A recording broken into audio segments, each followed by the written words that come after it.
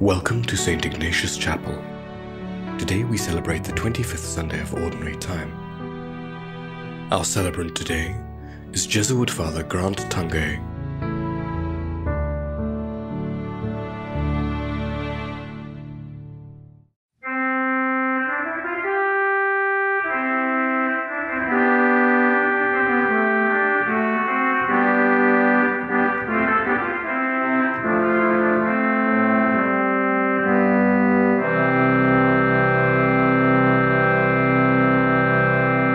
In the name of the Father, and of the Son, and of the Holy Spirit. Amen. The grace of our Lord Jesus Christ, the love of God, and the communion of the Holy Spirit be with you all. And with your spirit. Brothers and sisters, today in the readings we hear that Jesus invites us to follow a path of humility, a path that he himself has traveled on. And we come to his table conscious of his love and his mercy, but also conscious that we have not always followed that path of humility, that path that Jesus himself has traveled. So let us come to his table conscious that we need his grace and his forgiveness.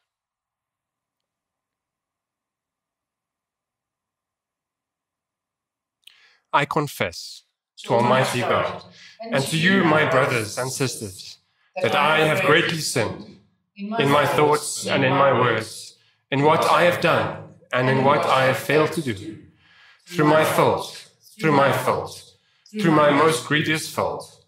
Therefore I ask the Blessed Mary, ever Virgin, all the angels and saints, and you, my brothers and sisters, to pray for me to the Lord our God. And may Almighty God have mercy on us, forgive us our sins, and bring us to everlasting life. Amen. Lord, have mercy. Lord, have mercy. Christ, have mercy. Christ, have mercy. Lord, have mercy. Lord, have mercy. Let's raise up our hearts to God as we give him glory. Glory to God in the highest, and on earth peace to people of good will. We praise you, we bless you, we adore you, we glorify you. We give you thanks for your great glory. Lord God, heavenly King, O God, Almighty Father, Lord Jesus Christ, only begotten Son, Lord God, Lamb of God, Son of the Father, you take away the sins of the world. Have mercy on us. You take away the sins of the world. Receive our prayer. You are seated at the right hand of the Father. Have mercy on us. For you alone are the Holy One. You alone are the Lord.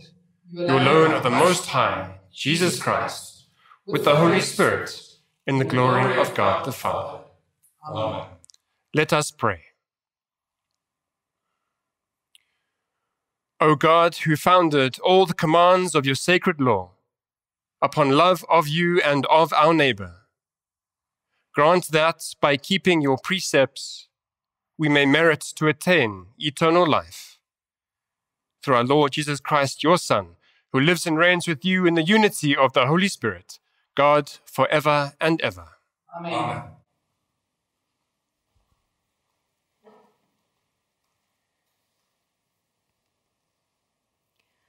A reading from the Book of Wisdom. Ungodly men said, "Let us lie in wait for the righteous man, because he is inconvenient to us and opposes our actions. He approaches us, reproaches us for sins against the law, and accuses us of sins against our training. Let us see if his words are true, and let us test what will happen at the end of his life. For if the righteous man is God's Son, he will help him, and will deliver him from the hand of his adversaries. Let us test him with insult and torture, that we may find out how gentle he is, and make trial of his forbearance. Let us condemn him to a shameful death, for according to what he says, he will be protected." The word of the Lord. Thanks be to God. Behold, the Lord is the upholder of my life. Behold, the Lord is the upholder of my life. O God, save me by your name. By your power defend my cause. O God, hear my prayer. Give ear to the words of my mouth. Behold, the Lord is the upholder of my life. For the proud have risen against me, and the ruthless seek my life. They have no regard for God. Behold, the Lord is the upholder of my life. See, I have God for my help. The Lord sustains my soul. I will sacrifice to you with willing heart and praise your name, for it is good. Behold, the Lord is the upholder of my life.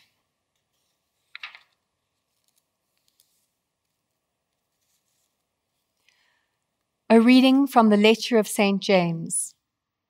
Beloved, where jealousy and selfish ambition exist, there will be disorder and every vile practice. But the wisdom from above is first pure, then peaceable, gentle, open to reason, full of mercy and good fruits, without uncertainty or insincerity. And the harvest of righteousness is sown in peace by those who make peace. What causes wars and what causes fightings among you? Is it not your passions that are at war in your members? You desire and do not have, so you kill. And you covet and cannot obtain, so you fight and wage war. You do not have because you do not ask. You ask and do not receive because you ask wrongly to spend it on your passions. The word of the Lord. Thanks be to God. Alleluia, Alleluia, Alleluia. God has called us through the gospel to obtain the glory of our Lord Jesus Christ. Alleluia, Alleluia, Alleluia.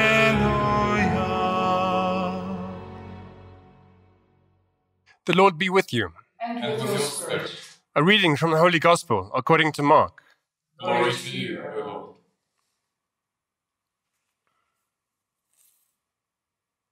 At that time, Jesus and his disciples went on from the mountain and passed through Galilee. And he would not have anyone know it, for he was teaching his disciples, saying to them, "The Son of Man will be delivered into the hands of men, and they will kill him. And when he is killed, after 3 days he will rise." But they did not understand the saying, and they were afraid to ask him. And they came to Capernaum, and when he was in the house, he asked them, "What were you discussing on the way?" But they were silent, for on the way they had discussed with one another who was the greatest. And he sat down and called the 12. And he said to them, "If anyone would be first, he must be last of all and servant of all."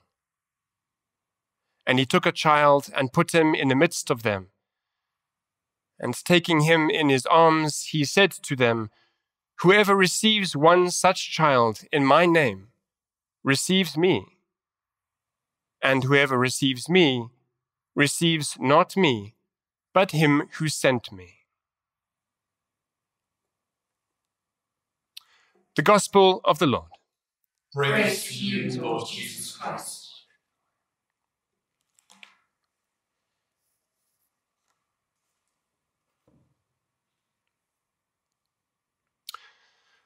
Søren Kierkegaard, a Danish philosopher who lived in the first half of the 1800s, wrote a parable called The King and the Maiden. In this parable, the king wants to find a lovely young woman to be his wife and queen. One day he was riding in his city, and he came to a poor area where he stumbled across a young woman who caught his eye. He started to visit this area of his city more and more, and met this young woman repeatedly and came to be quite fond of her. But there was a problem. As much as he was enchanted with her, How would he get her to love him for who he was? If he were to invite her to his palace and shower her with gifts and with riches, surely she would love him for his riches, which would not be real love.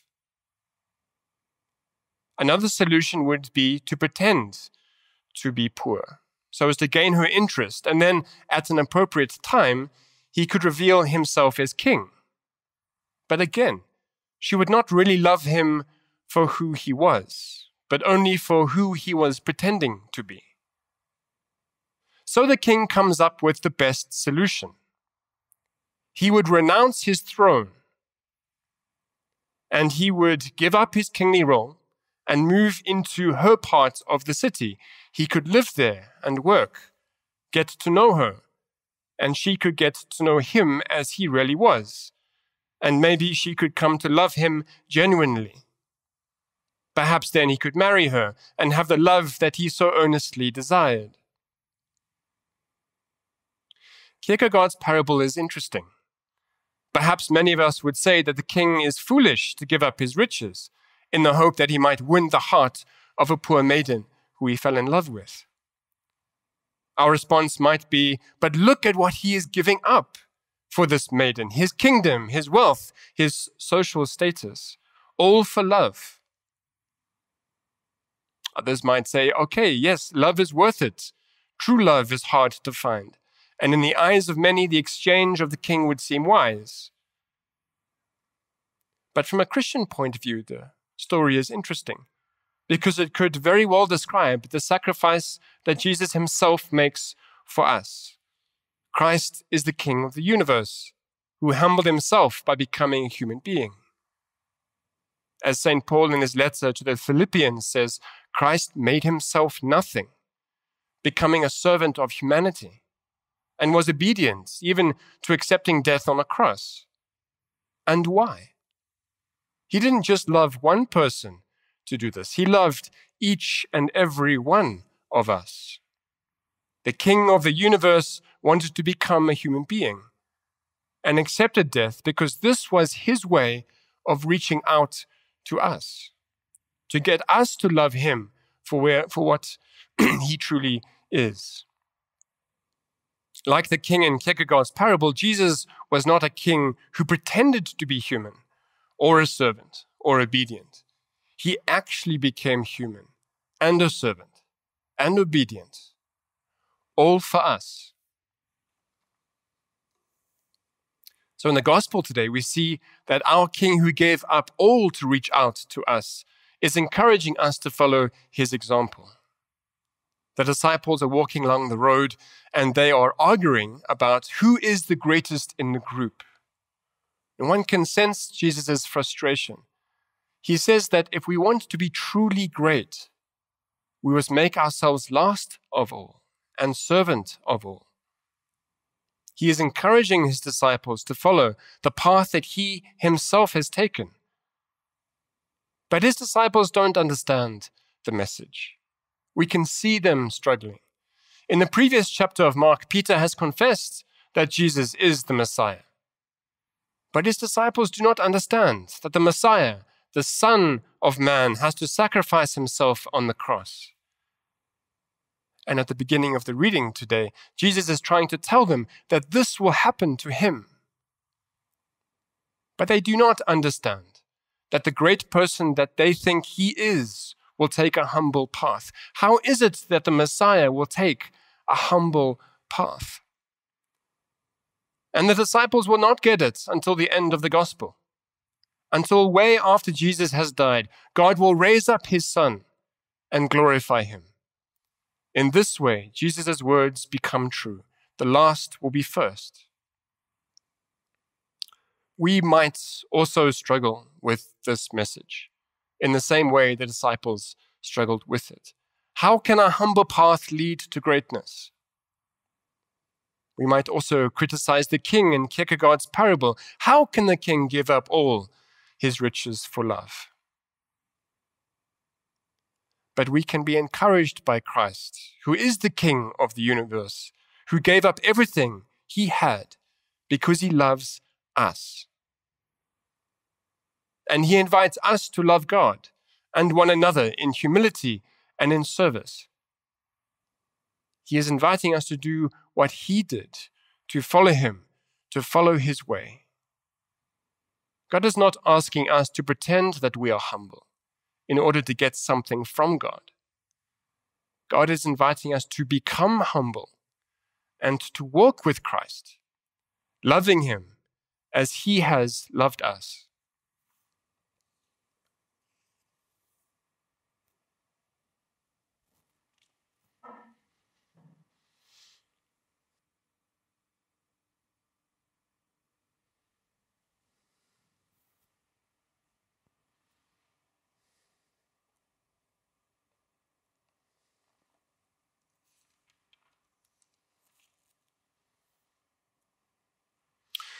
So let us profess our faith together. I believe in one God, the Father, the Almighty, maker of heaven and earth, of all things visible and invisible. I believe in one Lord, Jesus Christ, the only begotten Son of God, born of the Father before all ages, God from God, light from light, true God from true God, begotten, not made, consubstantial with the Father. Through him all things were made. For us men, for our salvation, he came down from heaven, and by the Holy Spirit was incarnate of the Virgin Mary, and became man. For our sake he was crucified under Pontius Pilate. He suffered death and was buried, and rose again on the third day, in accordance with the Scriptures. He ascended into heaven, and is seated at the right hand of the Father. He will come again in glory to judge the living and the dead, and his kingdom will have no end. I believe in the Holy Spirit, the Lord, the giver of life, who proceeds from the Father and the Son. With the Father and the Son is adored and glorified, who has spoken through the prophets. I believe in one holy Catholic and Apostolic Church. I confess one baptism for the forgiveness of sins, and I look forward to the resurrection of the dead and the life of the world to come. Amen. Brothers and sisters, conscious that God in his love wanted to reach out to us, and so sent us his Son to become human for us, we can have the confidence to bring our prayers to him. We pray for all those who hold leadership positions in the government of this country, that following Christ's example, they may serve their people with humility and love. Lord, hear us. Lord, graciously hear us. We think of all those who are suffering financially at the moment as a result of the impact of the COVID pandemic, that Christ may walk with them and give them his guidance and wisdom. Lord, hear us. Lord, graciously hear us. The COVID pandemic continues to impact the health of so many in our country. We think of those in hospital, as well as those medical professionals who are taking care of them. That God may grant health to the patients and strength to their doctors. Lord, hear us. Lord, graciously hear us. We consider all those who are the victims of war. We continue to pray for peace in Afghanistan and for all the families impacted by the events which occurred there at the end of August. That God may continue to be with them, giving him his friendship and consolation. Lord, hear us. Lord, graciously hear us. We think of all the bishops from around the world who will begin to consult their local churches in October to prepare for the next Synod of Bishops, which will take place in 2023. That God might guide them through the Holy Spirit in their consultations and preparations. Lord, hear us. Lord, graciously hear us. Loving Father, we want to follow your Son in his path of humble service. We humbly present these prayers to you, asking that you respond to them in your way and in your time. We ask this through Christ our Lord. Amen. Amen.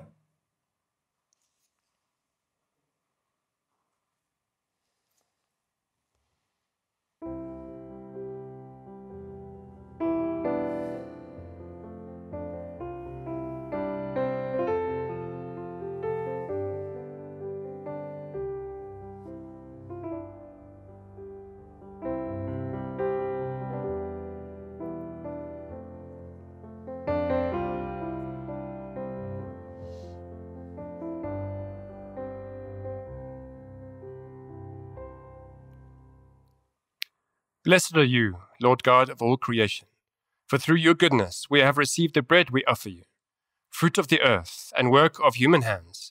It will become for us the bread of life. Blessed be God forever.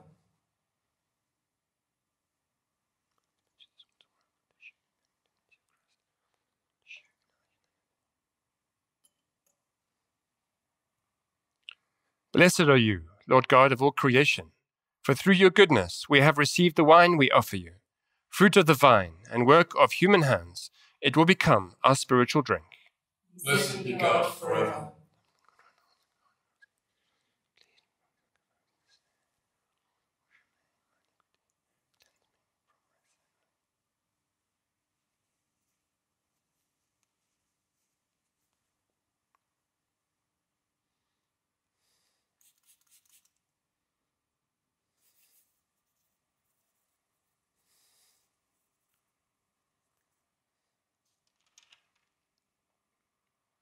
Pray, brothers and sisters, that my sacrifice and yours may be acceptable to God, the Almighty Father.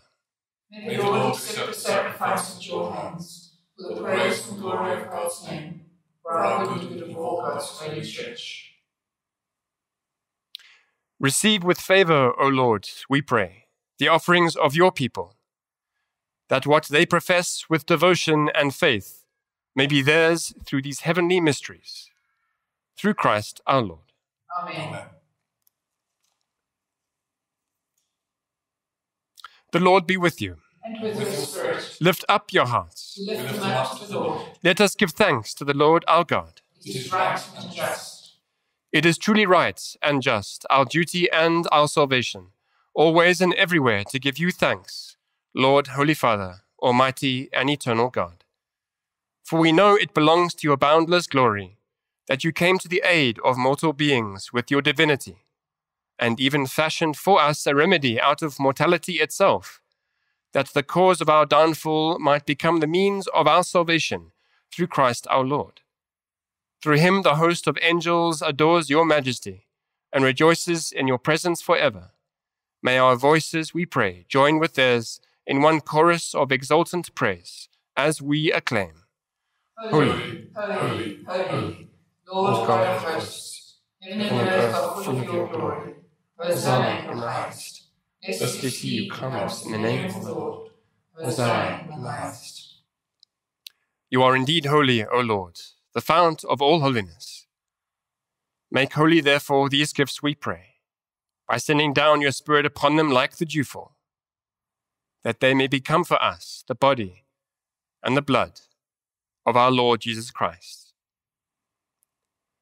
At the time he was betrayed and entered willingly into his passion, he took bread, and giving thanks, broke it, and gave it to his disciples, saying, "Take this, all of you, and eat of it, for this is my body, which will be given up for you."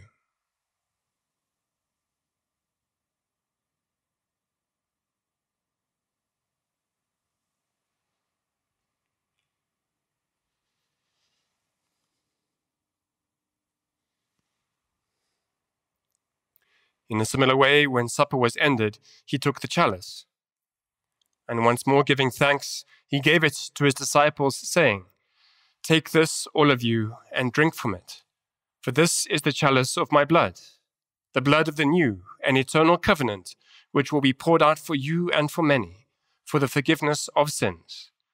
Do this in memory of me."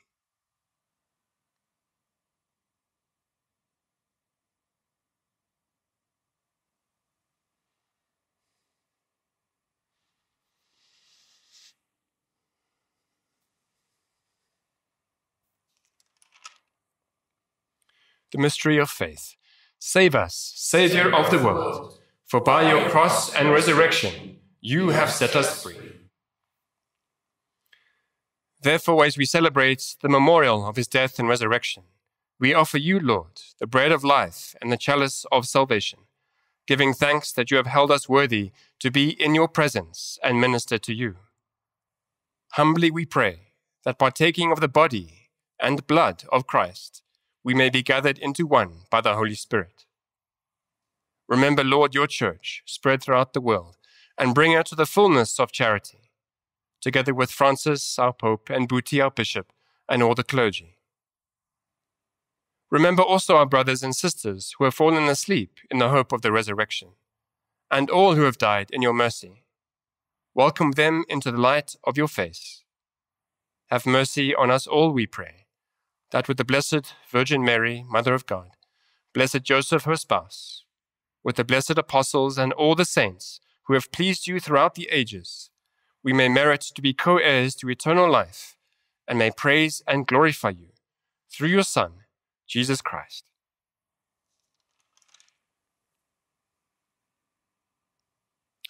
Through him, and with him, and in him, O God, Almighty Father, in the unity of the Holy Spirit, all glory and honor is yours, forever and ever. Amen.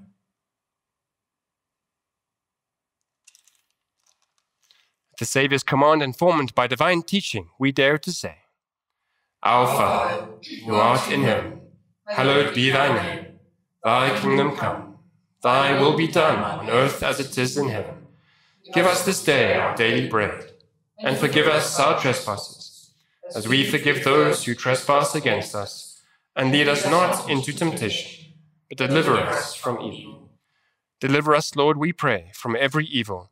Graciously grant peace in our days, that by the help of your mercy we may be always free from sin and safe from all distress, as we await the blessed hope and the coming of our Saviour, Jesus Christ. For the kingdom, the power, and the glory are yours, now and forever. Lord Jesus Christ, who said to your apostles, Peace I leave you, my peace I give you, look not on our sins, but on the faith of your church, and graciously grant her peace and unity, in accordance with your will, who live and reign forever and ever. Amen. The peace of the Lord be with you always. And with your spirit.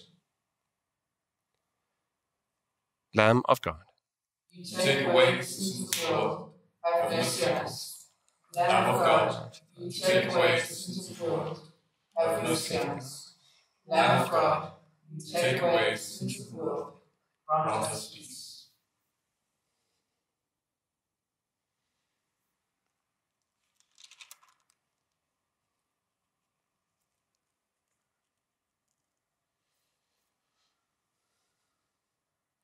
behold the Lamb of God. Behold him who takes away the sins of the world. Blessed are those who are called to the supper of the Lamb. Lord, I am not worthy that you should enter under my roof, but only say a word, and my soul shall be healed.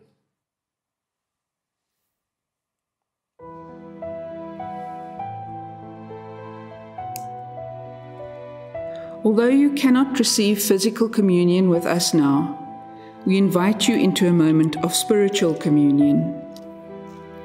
The great medieval theologian, St. Thomas Aquinas, defined spiritual communion as an ardent desire to receive Jesus in the Holy Sacrament, and a loving embrace as though we had already received him.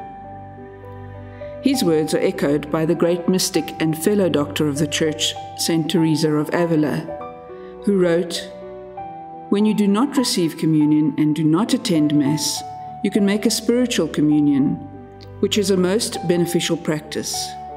By it, the love of God will be greatly impressed on you." At this moment, we invite you to focus on Christ and your longing for union with Him. Express your desire to feel His grace coursing through you, giving you strength and courage, particularly in these difficult times. In your desiring union, you are united with us and to Christ. In this moment, we experience the reality that is already here.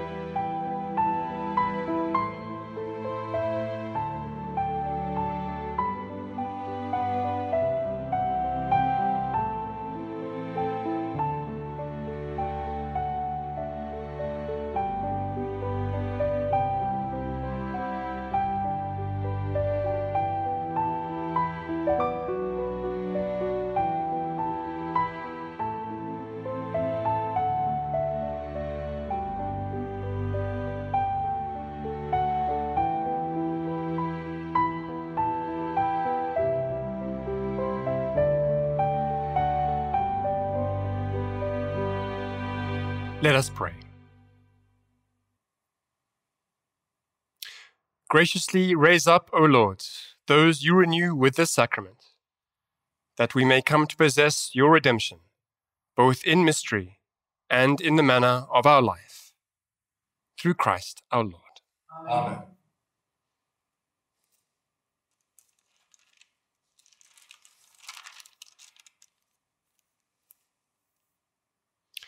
The Lord be with you. And with your spirit. And may Almighty God bless you, Father, the Son, and the Holy Spirit. Amen. The Mass is ended. Go in peace to love and to serve the Lord. Thanks be to God.